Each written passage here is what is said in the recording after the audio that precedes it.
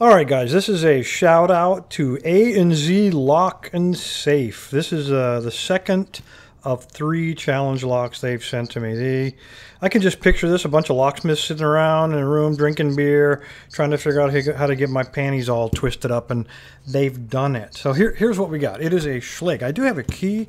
It's wrapped up inside of here, inside of tape, but we don't need that stinking key because I figured out how to access this thing. You guys know how much I love Schlage keyways, right? I mean, it really makes it difficult. Even, let me grab a 15,000. Even when you get a 15,000, it's really difficult to go from the bottom here because of that piece of warding. And this is a very tight one. This is definitely to spec. So when a 15,000s fit in there, it actually pinches it and it robs you of all the feedback. And again, these locksmiths in that dark room with beer, they said, how can we really screw this guy up? And one of them, of course, is to put some very severe high-lows in there. So I can't really get at it going from this ledge with any 15,000. So, all right, A and Z, here's what I've come up with. I have designed a pick to defeat you. I know it's ugly.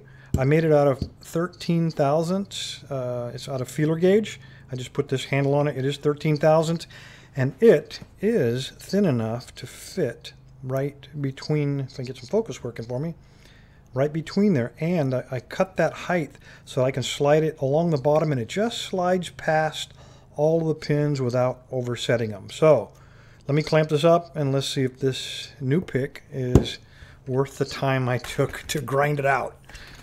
All right, let's see what we got here.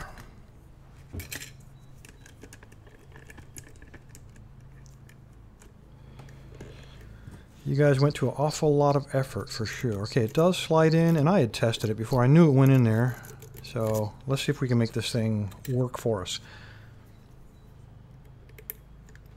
All right. I can't tell you how many hours I spent with 15,000 trying to force it up through that crack. And while you can pick the pins and you get a lot of crunching and carrying on up there, you can't tell because there's no feedback through the pick. Hopefully this one will do a little better. All right, light tension. I'm going to go counterclockwise. And let's see what we got. I'm going to zoom in a little bit here.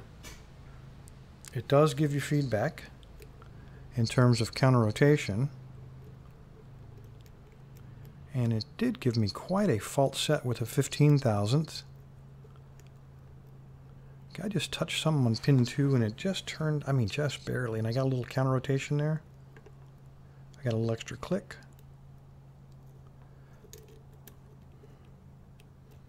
Looking for another binder.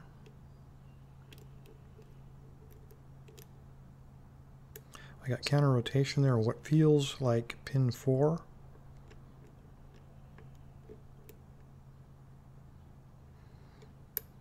Come on.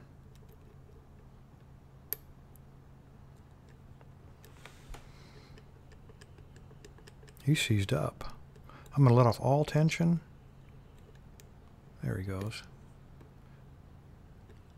He's really tough. Good spring on that one.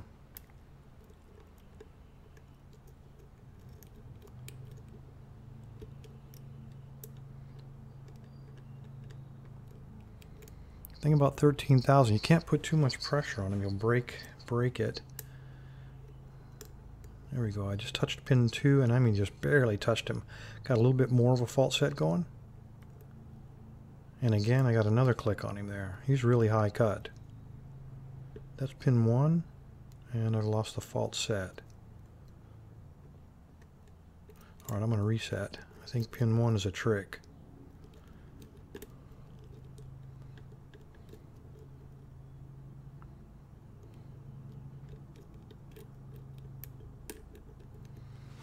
I think you guys might have doubled up some springs on me here.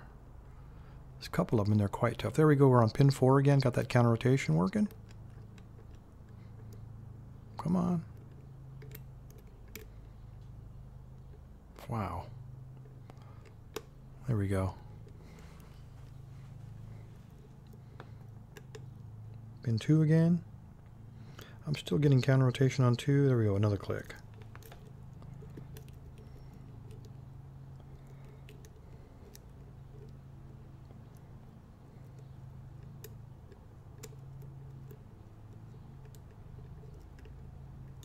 Oh, that's light tension.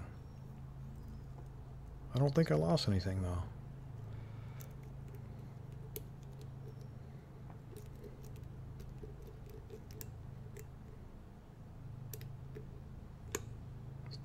Okay, that was 4. I got another click on him.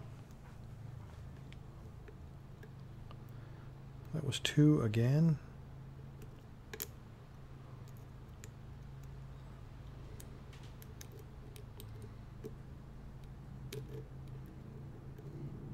There's like a gap back there. If that's possible.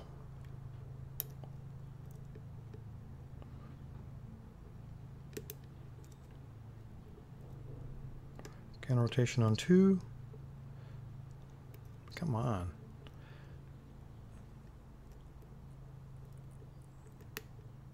Get nothing.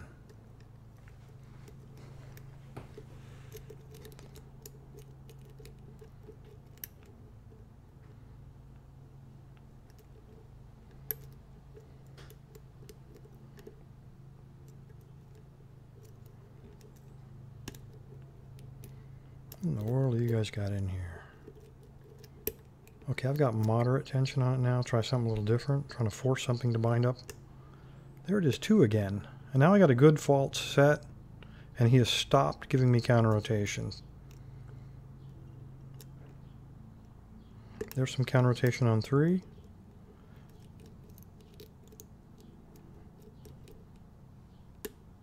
Okay, that felt like 6. And I got a deeper fault set. That was the warding.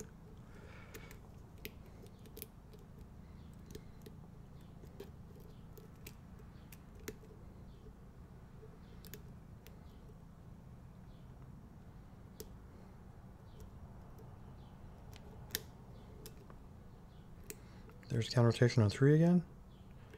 He's tough. I think that might be one of the double springs. And I do have a good fault set going now.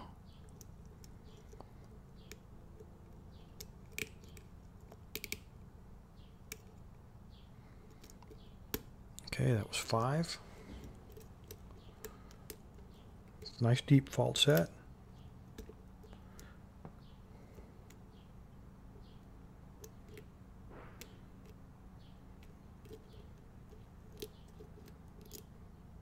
There's one way back there.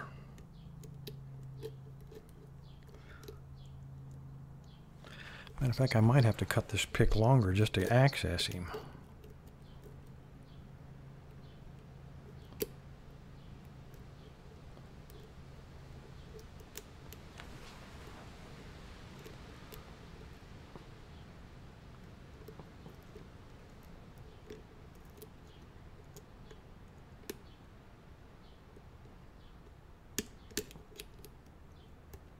Very deep fault set. There's something way back in the back there.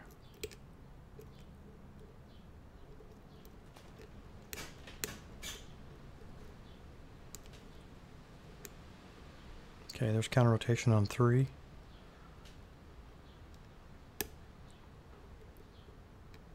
Fell off. Let's try it again.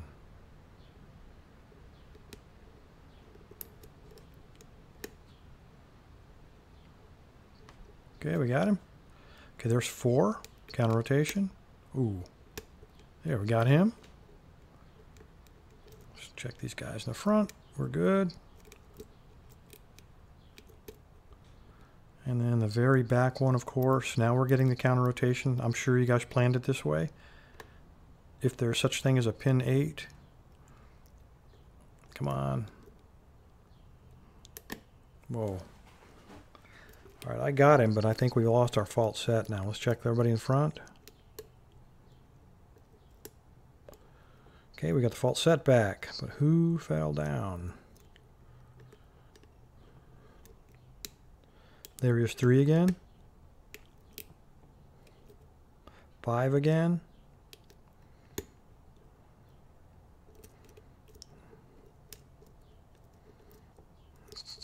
Criminy.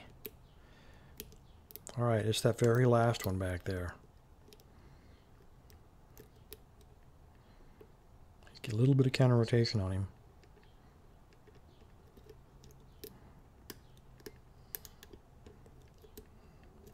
All right, I still got a very deep fault set. I felt a click back there. Okay, there's 3. This is a huge fault set.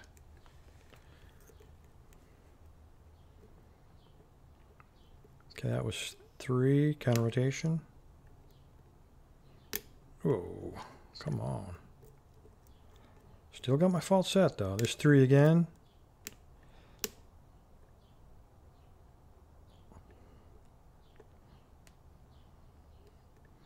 He's huge spool with a very powerful spring on him.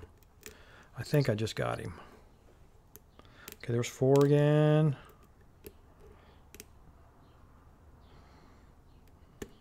And there we go. Man, all right, 11 minutes. A to Z, you guys are killing me. I don't even want to try your custom pin Primus. All right, the actuator is free. It is open. Let's go ahead and take a look, see what you guys got in here. We can open the pin. What did I do with the key? Here we go. We'll take a look at that in a minute. Let's go ahead and open. No, let's go ahead and make sure the key does work. So I'm going to go ahead and lock him up. And let's cut this guy open.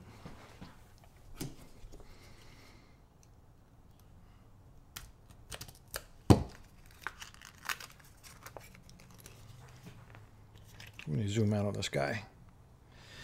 All right, I know how much you guys love me cutting the key and leaving little scratches. I don't know why, but I'm going to try to peel this off. Yes. Awesome. Absolutely awesome. And you know there's one riding out there. There has to be. All right, let's see if it works. Coming from a bunch of locksmiths. Even though you guys have been consuming adult beverages while you built this, it does work very smoothly, but I got to tell you, this core turns. There's a lot of tension on the core, and it might be because this is tight, but there's no way I could know that without turning the key. So it does work, so I got no complaints. Let's go ahead and take this apart.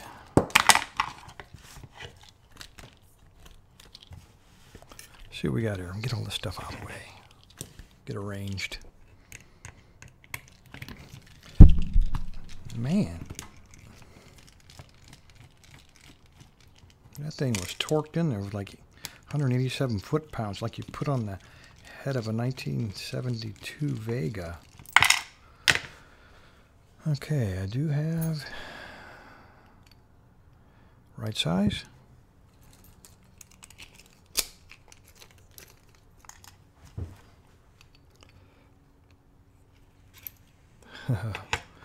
Okay, well, we got 7 guys.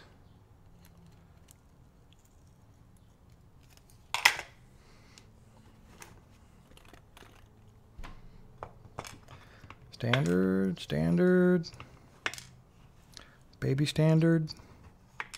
Looks like all these are standards. Every one of them are standard, and I see nothing, no mods to the core at all. All right, let's see what we got upstairs. I know we got some serious spool action. All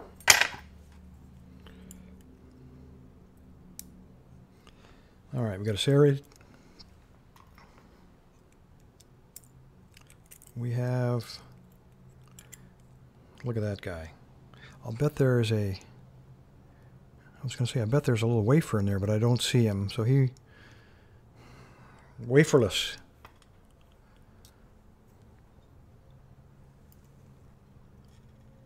Trying to get these springs separated. So we have a very strong one in 2, very strong steel one, and a little brass or copper in 1. All right, we're on, oh my gosh, on 3. That thing launched out of there like a Nike Hercules anti-aircraft missile. Can't wait to see the spring on this guy.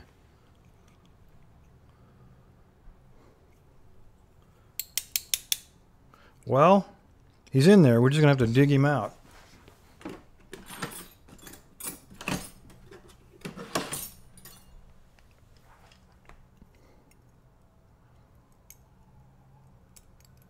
He is very substantial. Another one of these steel ones, just like we had in 2. Wow. He really did launch. All right. Number 4, pretty gentle spring. Nice big spool on this guy. Copper. Gentle, nice huge spool on this one as well.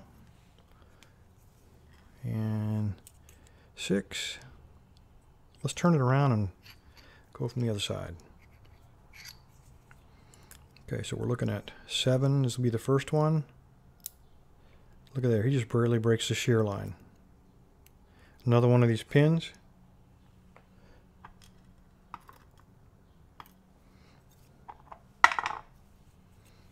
And very strong steel spring. And number 6, again, he just barely breaks the shear line there. And it's another one of these. See if I can pull them out kind of intact. Nope, there we go.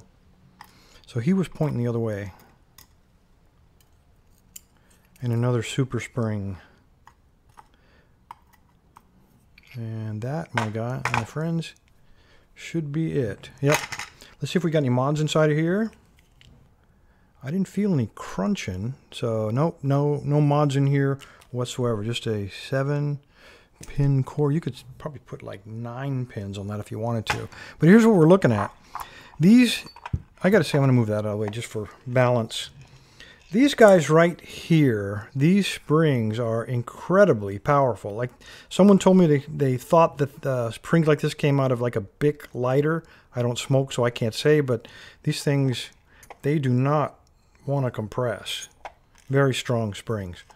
These little upside down T-pins would get caught, act like a spool. And these big spools would give you those extreme fault set. And then thrown in a little serrated technology to throw me off balance. A to Z, you guys got me going, and you got me to invent the new A to Z. Oops, where'd it go? I've already misplaced him. The A to Z, where did he go? The A to Z Schlage warding bypass pick. There's what we're looking at. Anyway, fellas, thanks for Lock. Appreciate you putting all the effort into it, and I look forward to picking your Primus, your custom pin Primus. I have not yet even opened a stock Primus, but I'm gonna have to focus on that. Thanks for all the effort. Everybody, stay safe, stay legal.